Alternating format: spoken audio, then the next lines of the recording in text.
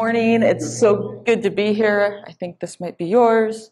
And there are still many spaces where I'm Elizabeth's sister. Let me guarantee you that. I'm a second born, and so that doesn't go away quickly. And this is one of the places where I'm very happy and proud to be Elizabeth's sister and grateful for the opportunity to open the scriptures together this morning and to see what the Lord wants to say to us. And we're going to jump into the middle of the series that you as a community have been going through, looking at the Lord's Prayer. When Jesus taught his followers to pray, where he restored how his followers thought about prayer, how they engaged and communicated with the Father. And so we're going to look at the middle part of this familiar passage. And just to review really quick before we jump in Matthew 6, it says the way that Jesus taught us to pray is, "Our Father in heaven, may your name be kept holy, may your kingdom come soon, and may your will be done on earth as it is in heaven." And that end part there, on earth as it is in heaven, is what we want to just focus on today. And I'm going to first frame out kind of what we're looking at, and then we're actually going to be in a different passage, just to give you a heads up. Spoiler alert. And so this is an important part of this framework that Jesus lays out. The power of the Lord's Prayer isn't found in verbatim repetition. It's found in the principles and the invitation that Jesus brings us to of how to think about communicating with the Father and engaging in our life on earth. And there's two main sections in this prayer, and probably my sister's a really good exegetical teacher, and she probably already laid this all out for everybody. There's the first part of this prayer is focused on who God is, our Father in heaven, that our communication, everything, how we orient our lives begins with the person of God. And then we move at the end, there's this engagement with our real lives, our real needs, and the needs of those around us in the broken world we find ourselves in. And right in the middle, that transition phrase is this: "May your kingdom come on earth as it is in heaven." So that's what we're looking at today, this idea that as followers of Jesus, that we are both connected and engaged with the reality of heaven, of who God is, and we are directly engaged in the reality of our earthly life at the same time, on earth as it is in heaven. You see, throughout history, people, followers of all kinds of gods, have always tried to escape the reality of earth by focusing on super spiritual things. But when Jesus came, he brought the two together, and he said, I'm not just about what's happening here. There is a reality beyond the here and now. But at the same time, I'm very concerned about the redemption and engagement in what's happening here. And so when we pray, when we're people who pray on earth as it is in heaven, we're people that live in this tension, this bridge, that we know who our God is, who reigns and is enthroned in heaven, and yet we're very engaged in the realities and the needs and the brokenness of the community, and know that God's kingdom makes a difference in the here and now, and we don't have to wait till someday in the future. So we are people of hope because we are people that are able to pray on earth as it is in heaven. We don't just look ahead, and we don't just look here and now. We see both at the same time, and we know that Jesus is present in both places and actively engaged. And so this is a key phrase that really is part of how Jesus is turning upside down expectations of how this kingdom is going to come. He is saying, like, you expect one thing, but I have an even better story for you. So this is really the big idea we're going to kind of unpack, is what does it mean to be people who go about our lives, who live and interact and have relationship and pray and believe that what happens in heaven impacts my life today. And what's true in heaven is true on earth. And it's really an invitation. And that's what it's an invitation to join what Jesus is doing right here, right now, in your home, in your workplace, that we're invited to join him. But what I want to do, and this is where I think the Lord is so gracious to us is he knows that these kinds of ideas are kind of hard for us to figure out what they look like, right? Like, it's like, this is awesome. We're on earth as it is in heaven, people. And then you're like, okay, so my boss is really annoying. So like, what does this have to do with that, right? And so we get a lot of stories in the scripture too. And we get to watch the disciples, the first followers that really are like the leaders, the apostles, that somehow God used to like lead his church and birth it, even though they are knuckleheads, figure this stuff out. And so what we're actually going to do today is we're going to be in Acts chapter 1. So if you have your Bibles, you can go there. And what we're going to do is we're going to kind of take this framework that I just quickly went over.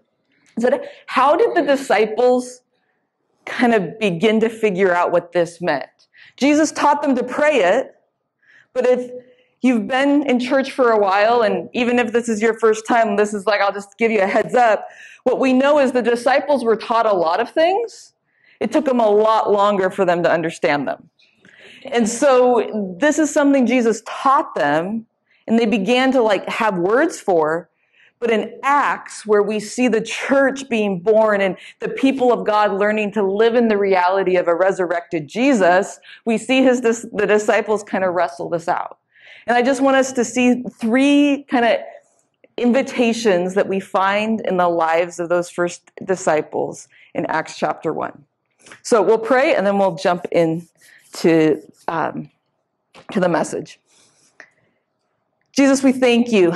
Lord, I thank you for this moment, this time together. I thank you for your word. I thank you that you're the God who speaks. Lord, you're not far off. You're not distant, but you're a God who speaks.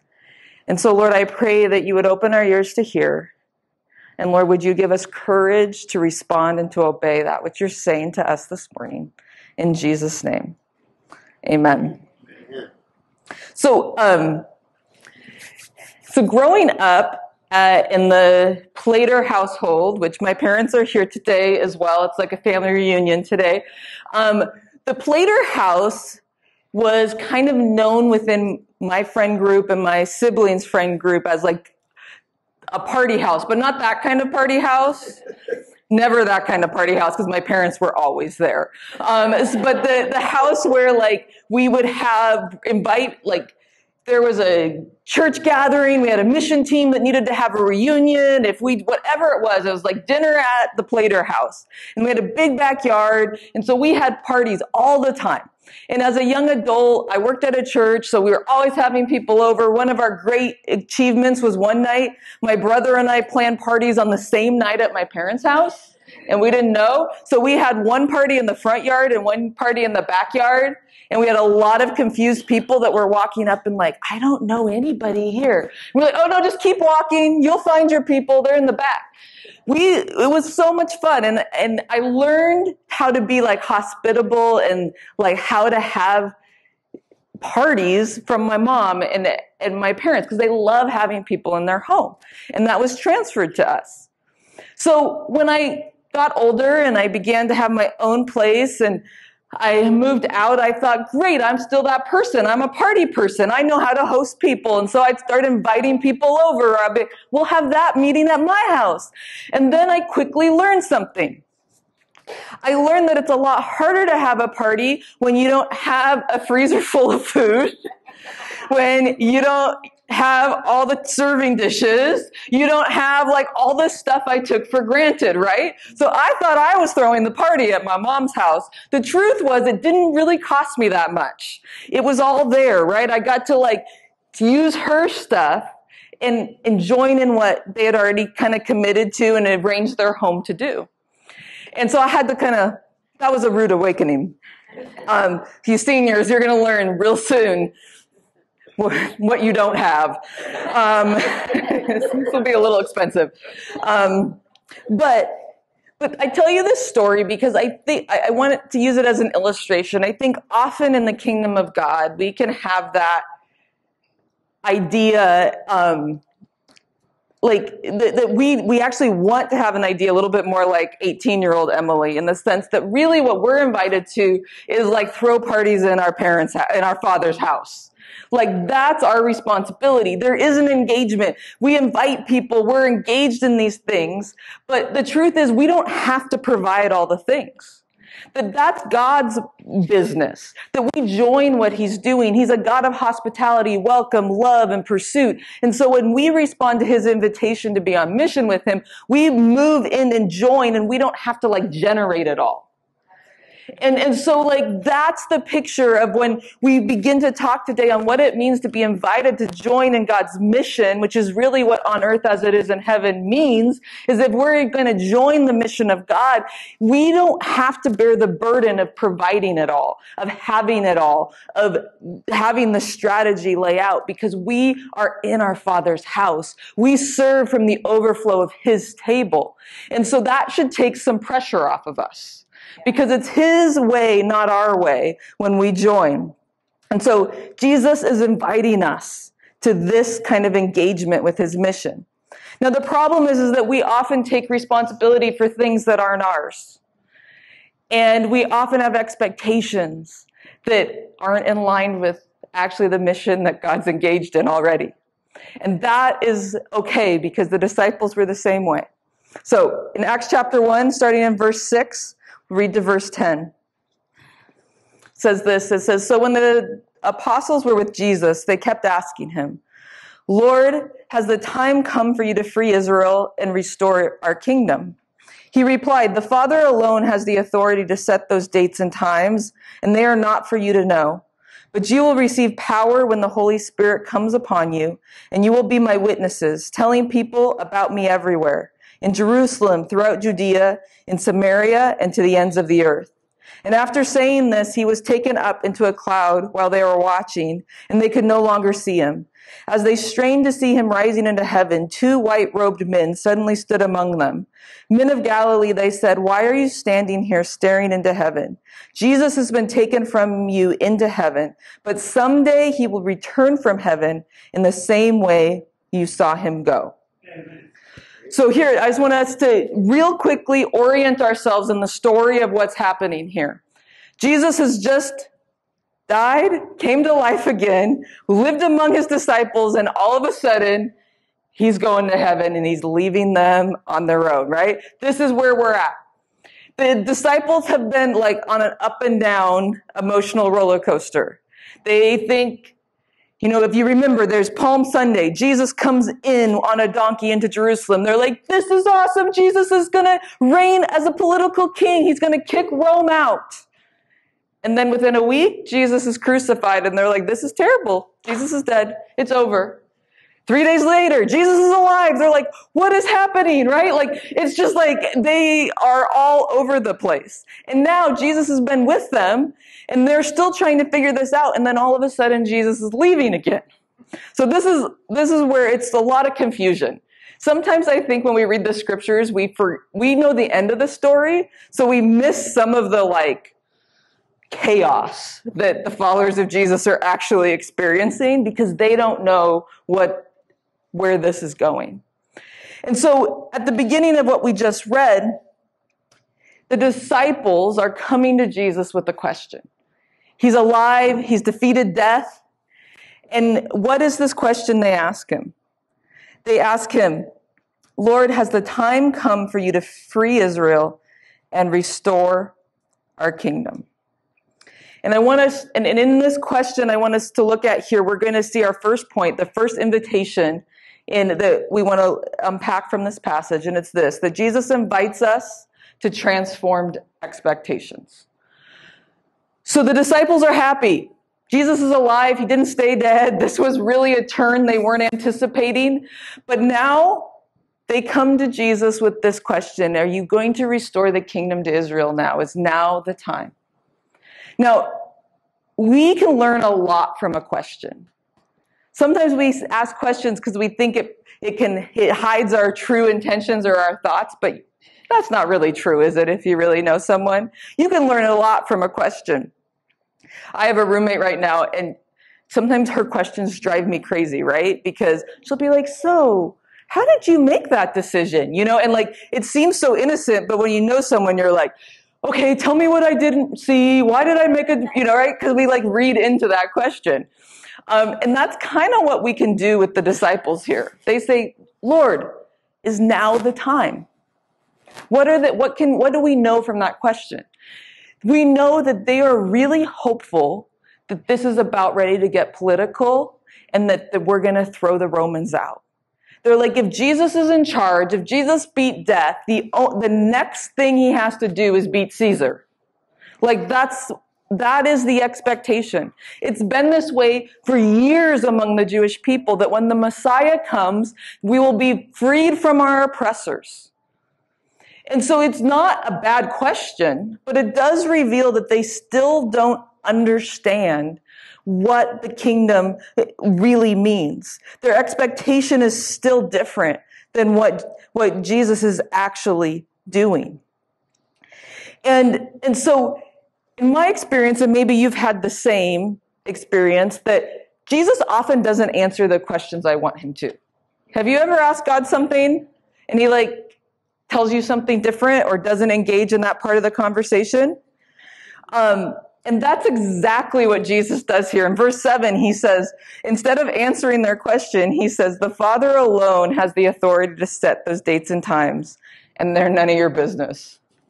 I mean, that's my paraphrase. And they're not for you to know. He says, you're caught up in the wrong thing. You're asking the wrong questions, and there's something bigger. The invitation's so much greater and so much richer than what you're asking about. And Jesus isn't being difficult. He's saying, live, it's so much more. Your expectation is limited, and I'm inviting you to see something you could never see unless you allow me to transform your expectation of what the kingdom of God is. And I know sometimes we do the same. There's questions we ask the Lord,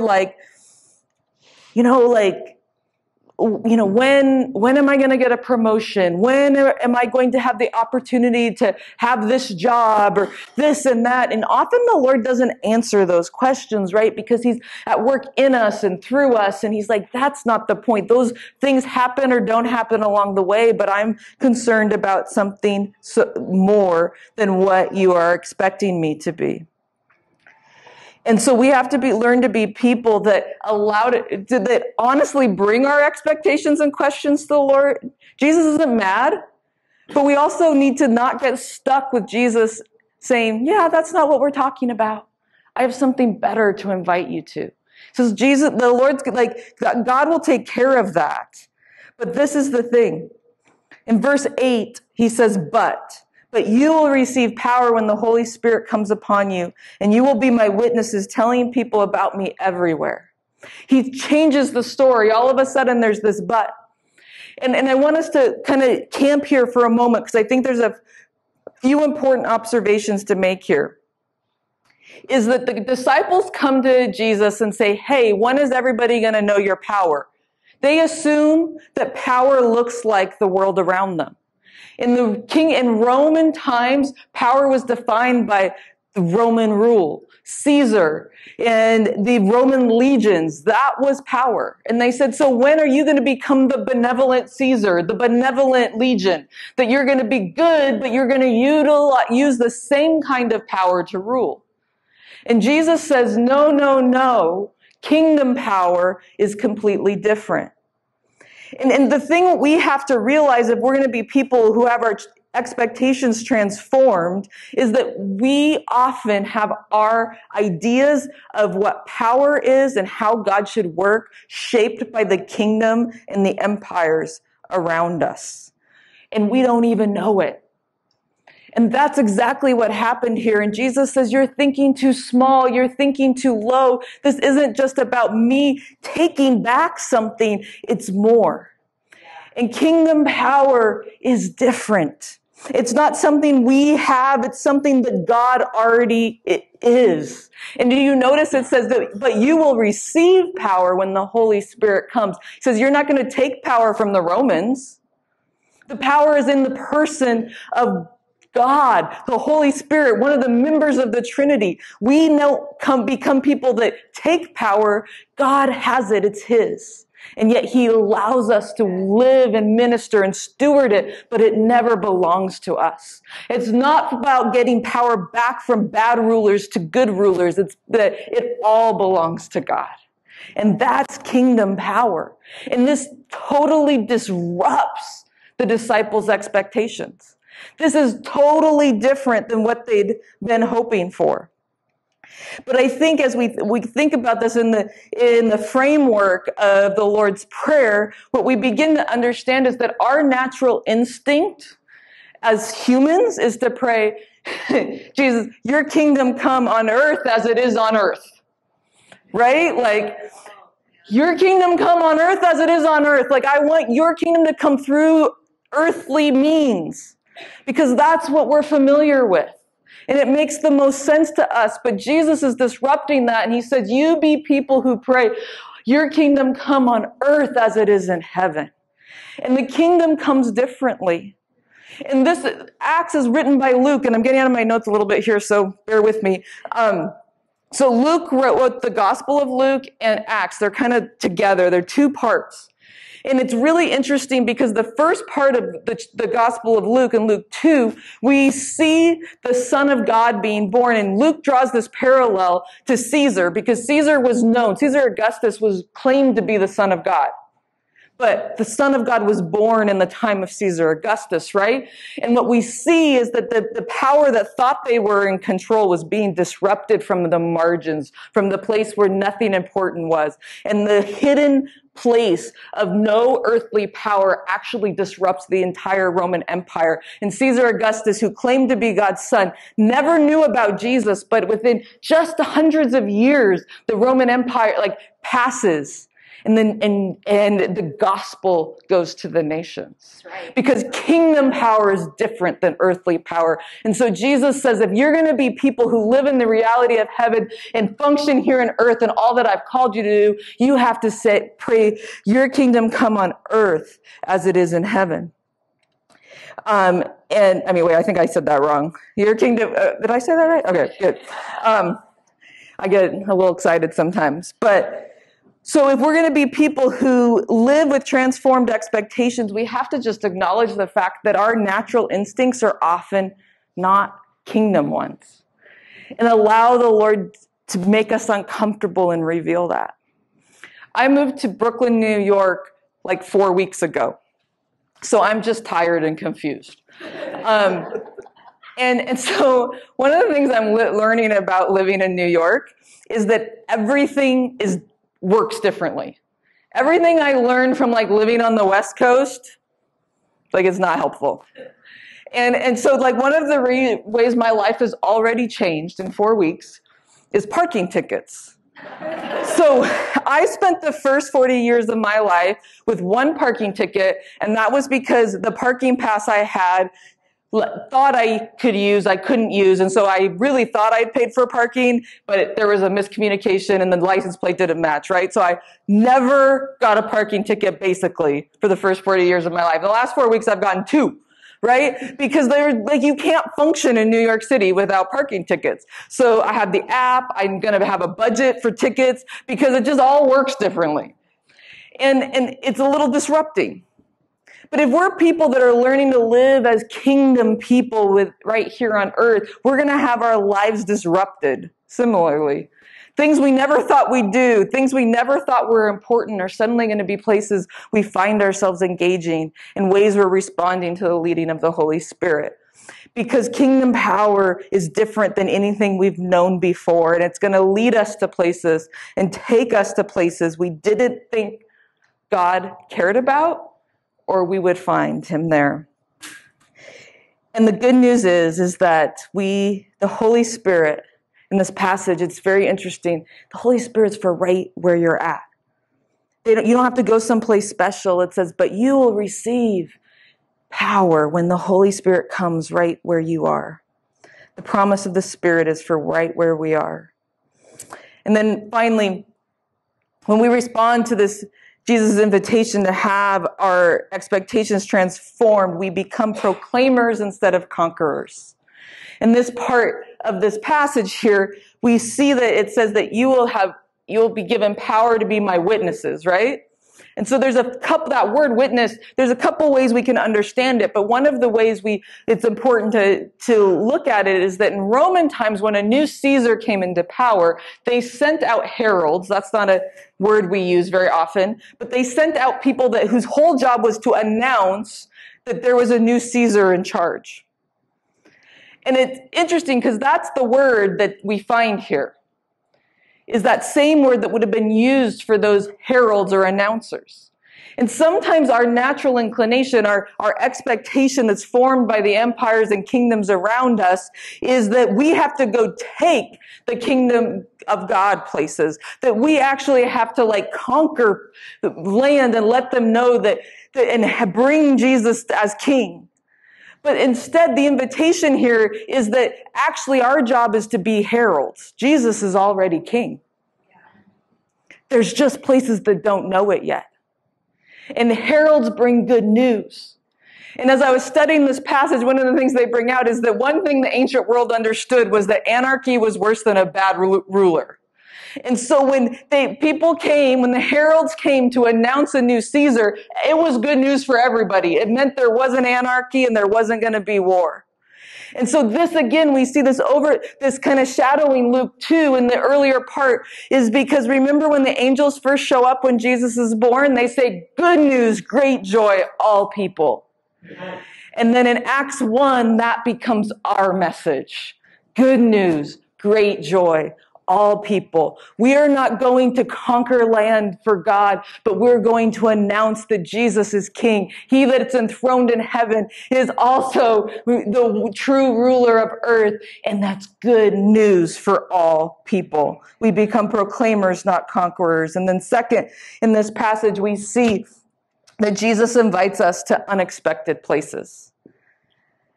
The second part of this is that the disciples find themselves watching Jesus ascend into heaven. I have no idea what they felt, but we do know that they're just standing there watching. And all of a sudden, the angels show up and they ask this great question, a great and familiar question. And they say, "Why are you standing here staring into heaven?" And I think this is a question that probably all of us will be asked by the Lord at some point in our life. Because there's something in us that wants to escape the realities that we have to navigate on earth. And we just can we just stare into heaven for a while? Because that's the last place we saw Jesus. And that seems like a good idea, right? And it's a spiritual place. They're not doing anything wrong. They're just whoa. And the angel shows up and says, "Why are you here?" Because there's part of us that thinks we need to go up to a mountaintop and stare into heaven to have an encounter with Jesus. And this is being disrupted because the angels say, get back into Jerusalem where it's crowded, it's noisy, it's hot. Everybody's there because they went on pilgrimage and there's no room for anybody. And that's where you're going to join what Jesus is doing. Not in the place you think, in the most messy, broken, disrupted, difficult place. And there is this reality that although we know that heaven is real and Jesus' reign is what we long for, and there's ways that it's come already and it's not yet fully come here on earth, that this passage makes it very clear that we are not to spend our time just waiting for heaven. We have work to do. We have parties to throw from our Father's table, right? There's good news that has to be heralded and proclaimed. And so the disciples are sent back to Jerusalem. It's not where they thought they'd be sent. It's not the spiritual place. It's not the place where we feel like God is, but it's the place where they got sent. And one of the tells and the through lines in the book of Acts is that Acts is full of people who are going places they don't want to go and they never thought they'd go. And so if we're going to be people of the kingdom, we're going to find ourselves in unexpected places. Dr. Willie Jennings put it this way. He writes in his commentary on the book of Acts, the deepest reality of life in the Spirit depicted in the book of Acts is that the disciples of Jesus rarely, if ever, go where they want to go or to whom they would want to go. Indeed, the Spirit seems to always be pressing the disciples to go to those to whom they would in fact strongly prefer never to share space or a meal, and definitely not life together. Yet it is precisely this prodding and the boundary transgressing that marks the presence of the Spirit of God. And so if we are people who respond to Jesus' invitation to be on mission with him, and we will go to places we don't want to go and don't expect Jesus to be. Jesus is in places that surprise me sometimes. And then third, this passage reminds us that Jesus invites us to prayer and dependency. And on one hand, and this is that tension we're talking about on earth as it is in heaven.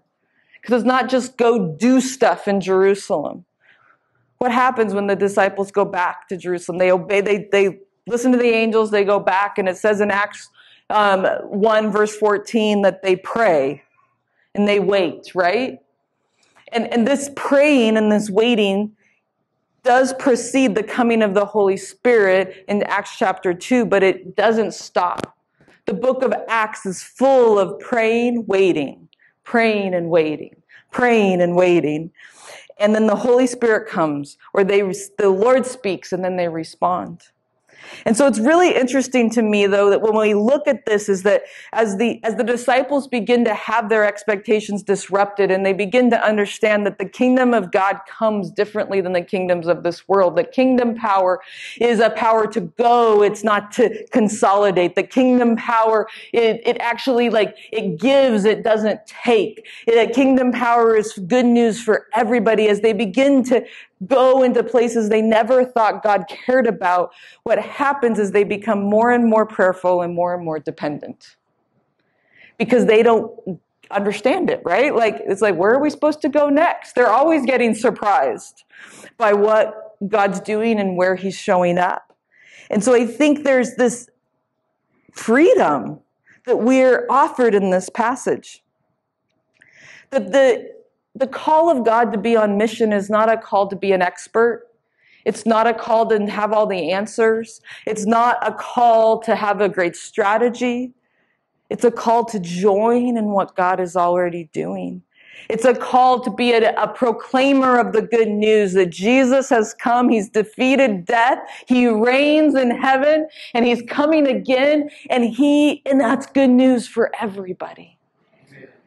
That is the invitation to be on mission. And because of that, we can be a people who pray and wait and respond. That is the rhythm of the book of Acts.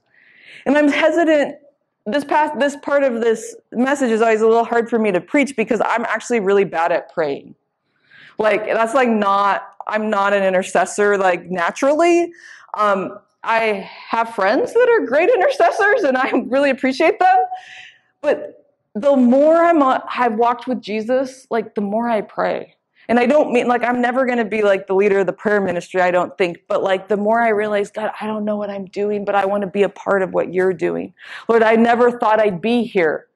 But you are here, and I need to, show me what's the next step.